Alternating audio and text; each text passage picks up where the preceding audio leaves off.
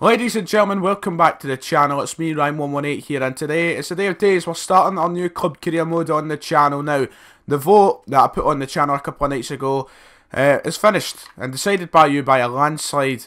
Liverpool is the team we're going to be doing the career with. See, to be honest, I didn't want Liverpool. But, I mean, it's not close enough to say, fuck you all, I'm going to go Bournemouth. If it was, I would have. But Liverpool won by a landslide. I'm a Man United fan as well, so this is going to be difficult. This is going to be weird. This is a Liverpool career mode from the perspective of a Celtic Man United fan. I'm not the biggest fan of Liverpool, not going to lie, but that's what you've picked, so I'm going to listen to the people, I'm going to listen to you, and we're going to do a Liverpool career. Now, this career could be interesting. Once again, though, I believe this might be a bit short-term, because really, what is it to do with Liverpool? In the first season, you know, obviously, we're going to go out and try and win the league. And in the second season, we're probably going to go and try and win the Champions League. So what do you do after that? What do you do after that? So we'll see when it comes to that time. But we probably won't end this until we have won the Champions League. So if we don't win the Champions League in the second season, then it'll keep going probably. But I have an idea anyway, guys, now, and that is, I know what the third career mode is going to be on the channel. That one, there's not going to be a vote. I know what it's going to be if we ever get to that point, if I keep going the way I'm going with the good upload. So, anyway, back into this. As you'll notice, webcam. Webcam is now in the career mode. I'm trying to upgrade the quality of these career mode videos, and the first step of doing so is by adding a webcam. So that's why I'm currently talking to you on the bottom corner of the screen. So I hope you guys enjoy that addition. But first things first, setting up the career. We're not in European football. Obviously, Liverpool did not make it into European football last year. But we're not in Europa League, not in the Champions League. Obviously, they lost in the Europa League final. They would have gone into European football if not for that. But they did lose. I don't know if I'm quite sad or quite happy about that, to be honest. But they knocked out a team who I like, Dortmund. But now it's just setting this up, so we're going to skip to the next point, guys. I'm going to talk through what's going to happen in the first episode of this career mode. Right, the career mode's finally set up after an age. So there we go, right. The pre-season tournament, I don't really care much about, but we're going to head over to America because I think that had the most money there, so we may as well go over there. But we're going to look at the team in this episode. It'll be very unlikely we get a game done unless we get to the final of that tournament, then I might play that. But here we go, here's the team that is given me to start off at first. Now this is the formation I was planning on playing. In fact, I was actually going to make a bit of a change. I was going to play the 4-3-3, but I'm going to use the cam one. So we're going to have someone playing the central attack mid position. So this is a team we've got, not bad at all. The starting lineup at Skavis is actually quite good. I like Liverpool's starting lineup, not going to lie. There's some players who I don't like, some players that I do like, and some players I think we need to improve on. So we're going to make a couple of changes first of all, because I think Loris Karius, not in real life, you know, in real life he's kind of struggling with other people at the moment. But in this game, Loris Karius is very, very good. I think also we need to get Emre Can involved, because Emre Can, like Loris Karius in this game, is very good. And even in real life, I think Emre Can is quite a good player. We've got to keep Henderson in there and give him the armband back. For now, I'm thinking about replacing Henderson, and if you're a Liverpool fan, and I know some Liverpool fans might click on this video, I'm very sorry, because I know a lot of you actually like Jordan Henderson, but I myself personally do not like Jordan Henderson, so I doubt he's going to get into my team. Right, so this is the team that we've got for the season as we currently stand. We're going to take a look at our transfer budget, our objectives and everything else in a minute, and what I think we have to improve. But right now, starting from the back, in goals we have Loris Karius, a back four of Nathaniel Klein, Joe Matip, Dejan Lovren and James Milner. We've got Henderson and Chan in the holding centre mid positions, and then we've got Lallana at cam, Firmino up front, and on the right wing Mane and left wing Coutinho. Now let's get out right now what players we're definitely not going to replace. Now we're not going to replace Lallana because I'd really like Adam Lallana. I'm a big fan of Adam Lallana. Now, it says here that he can't play central attack mid, which is quite worrying. He can play central mid, he can play centre forward, but he can't play cam, but that doesn't matter because he's basically going to be playing centre forward the way I'm going to use him anyway. We're not going to replace Mane and Coutinho. I'm not a big fan of Coutinho, but he's a great player. I'm not going to deny that. I'm just not a big fan of him, probably because he's a Liverpool player. But he is really, really good, so I'm not going to place him. Firmino, I'm still on two minds about, we'll see. I'm not going to place Chan because of the potential he's got in this game. Henderson, as I said, we might not. See what the money's like. Left back, James Milner, just because of his age and that he's not the greatest in FIFA, I think we're going to replace James Milner. In real life, I wouldn't. I think James Milner is fantastic. He's outstanding.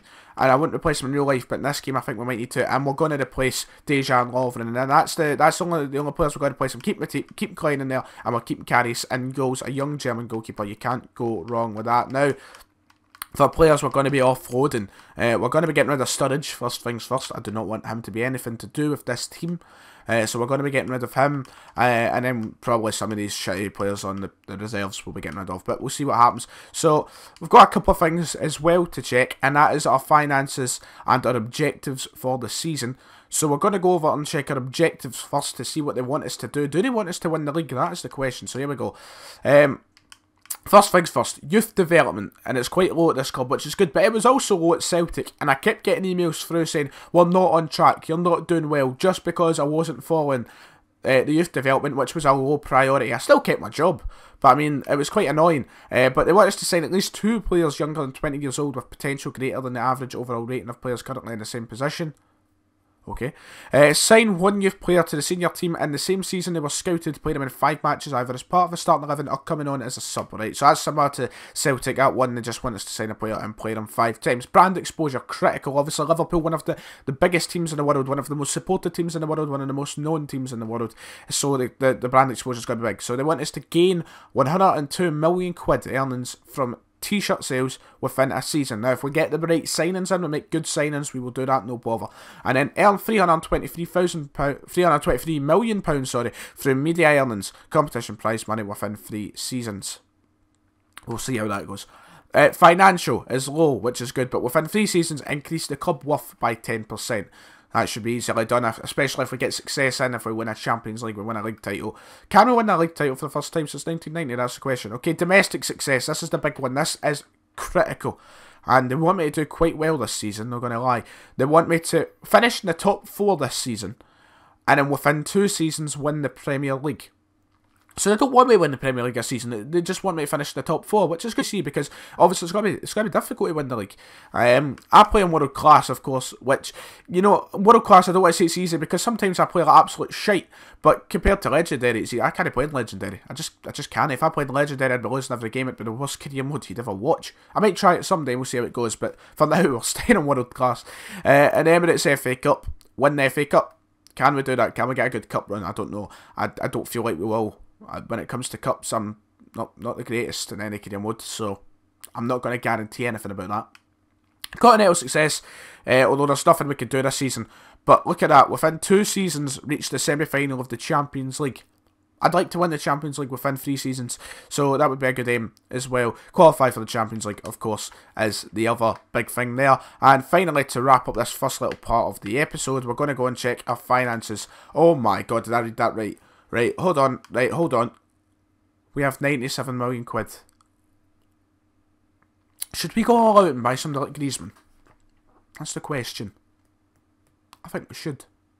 So I told you a moment ago what positions I wanted to improve on, what positions are going to stay the same. So quickly I'm going to go and make a short list of potential players we could sign. Now the positions that I said, we're going to look for a centre-back, a left-back, maybe a centre mid, and possibly a striker. I'm still in 2 minds about that. But we've got fucking 97 million quid, so I mean, why not go in for like Antoine Griezmann, for example? Why not just go all out? This career mode's more about having a wee bit of fun, having a top 4 save. I mean, with Celtic, it was about, you know, having to make smart signings for our league and being under a kind of financial restraint. But now we're all out. We can do anything. Let's have some fun. Let's fucking do it. We've made a short list. Now, there's no centre... Well, there's one centre mid here, actually, because he's a legend on this channel now. After 1 career mode, he's a legend, so we might sign him. But there's only centre-backs, left-backs, and strikers here. The strikers are slightly unrealistic. There's only a couple who I think are actually better than Firmino, and if I can't afford them, we'll keep Firmino up front this season. So centre mid is the least priority now. So step by step, I've inquired about them all, so we'll find out in a minute how much they actually want for them. So with centre-backs, I've scouted and I've added to the shortlist. We've got Laporte in there, we've got Costas, Manolas, and Jose Jimenez, if that's how you say his name. We've got those 3 in there as centre-backs that we could potentially sign. All 3 of them I'm a fan of. I would like to bring in all 3 of them if I could. Obviously that's impossible. Probably the priority would be Laporte, and then Jimenez, and then Manolas would be last. Sorry Costas. Also my top pick, I forgot to put him in there. He's probably just there because he might be the cheapest option, and if it comes to worst, we'll go for him. Not worst, he's still a good centre-back, but I mean, out of the 4 of them, I mean, I think I'd rather have these 3. Left-backs, I've got 3 here. One that I really like, Jonas Hector, in my opinion, one of the best left-backs in the world. I really like him. I think he's the top priority for me. We've also put in Alexandro of Juventus, who could be potentially very good. but very expensive at the same time. And then we've got Levin, I don't know how you say his first name, I think it might be Levin Kurzawa from PSG, who would also be very good as well. Probably Hector's my priority, then probably Kurzawa, and then Sandro. Now the legend I was talking about, Leon Goretzka, should we bring him to Liverpool that we had him at Celtic? We saw how good he was at Celtic. Well, if you watched the Celtic Career mod, if you didn't watch the Celtic Career mod, if you're here just joining me for the Liverpool career, I recommend you go back and watch the Celtic Career mod. It's what built this channel to 2,000 subs now. A very good career mode, I enjoyed it. It will still be continuing on a kind of part-time basis. That's the only set mid we've got there. And the three strikers, Griezmann, who will cost a lot of money. A lot of money if we can get him. Griezmann's there, Dybala's there, and Lacazette is there. All three very good. But I mean, just the fact, just the idea of having Griezmann in the team, does that not just tingle your taste buds? Oh, why did I say that? Does that just not give you good, you know, a good wee thought, a good wee happy thought of having Griezmann in the team? So Griezmann is up there along with Dybala, and like I say, I've inquired for most of them so far. The only people I've not inquired about is Dybala and Lacazette, 'cause it won't let me. So I'm just going to go and shove it. Oh god, he's worth at least 50. We're going to shove 30 million in for him just now. This isn't me actually bidding for them. This is just me finding out how much money they want for Dybala and Lacazette, because I would love to have Antoine Griezmann in all honesty. And once again, he's worth about fucking 40 million. Now it's going to be expensive, but we have 97 million plus the money we're probably going to make from selling a couple of players. We should be okay. We're in a good financial state. We're not going to go into fucking debt or anything. So we'll see. But we've got these friendly games coming up, and the first inquiries are coming back. So let's go through these one by one. Top Rack, 32 million. Laporte, 49 million. 32 million for Kurzawa. Griezmann not for sale at any price. I'll make that change. Goretzka only 28 million. I think we actually only paid about, what, 13 million in the Celtic Career? So that should be possible. And Hector's only 22 million. So we're going to go and put the first bid in for Jonas Hector. I'm going to go for about £17 million. Hopefully they accept that. Most of this episode will just be transfer dealings, getting stuff done. Griezmann now. Now, well, where do we begin with Griezmann? He's summed up between 70 million and 86 million. Right, we're going to offer 60 million and hold on. Daniel Sturridge. We'll see how that goes. Probably going to get rejected, but it's worth a go, isn't it? So Griezmann, we've put offer in for him, because I will keep there in case we don't get who we want. Now, they want quite a bit for Laporte. They want £49 million. Now, I think it'd be worth it if we gave them 25. And I was going to say Sacco, but he's 82 fucking rated. I don't know if I want to do that. There's a lot to commit to anyway. Right. Okay, I'll offer 25 million. I'm not going to accept that, but it'll give us a better idea of how much minimum they want. So we'll take that away and keep those three there just now. And then in a moment we should have more inquiries coming back. Okay, they want 67 million for Lacazette. They think Dybala is worth more than that. Right, okay. We'll offer 40 million then. We'll offer 40 instead of 30. I'm still not going to get accepted, but I just want to see how much they want. Right, I'm not paying 67 million quid for Alexander Lacazette. However you say his name. Sandro, £48.5 million. That's a lot of money for a left back. 49 for Manolas. Jimenez, 36. That's not bad. Put that to 25 as well, like we did with Laporte, and we'll see how that goes. I mean, I doubt it'll get accepted, but it's always worth a go. Why not? The rest of the people, as I said, keep here just now. Goretzka, I'm still really to bring to the club. We've got a first game.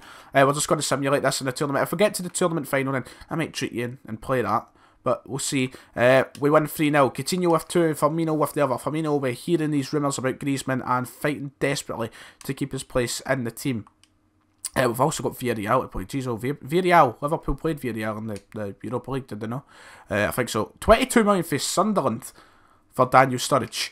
Fucking give me 26 in these all years. Fucking Sunderland bidding 22 million. Jeez, they're trying their best to escape relegation, I presume. I feel like I'm on fucking Sky Sports doing transfer deadline day. Okay, they want minimum 22 million for Hector. I'll offer 19. I do not want to pay a lot for a left back. See, that's the thing. But I mean, in the nature of being a Premier League team, that's what you do, isn't it? You spend big for anyone nowadays. Laporte, they want a lot more money. They want 49. We'll offer 35. They're still not going to accept that. But, you know, it's always worth it. You know, because if they do accept it, then you've just saved a shit ton of money. So it's always worth putting in that wee bid. Antoine Griezmann, we can't go ahead because we're not interested in the player you've included in the deal, and the cash amount of money is not enough. Right. Okay, should we just go all out and offer 80 million quid? I've done it without consulting myself. I've just went and done it. Griezmann, we could be paying a lot of money. Joe Gomez wants a chance to play in pre-season. Now, you know, in pre-season I usually would. I would go around and make a second team, like, you know how you have the lineup thing. But can't be arsed, so sorry. 3-1 to us. Now, I'm feeling confident we'll get to the final of this, but I don't know what other fucking teams are in it, so we might not. Let's go and check our transfer. Danny Ings.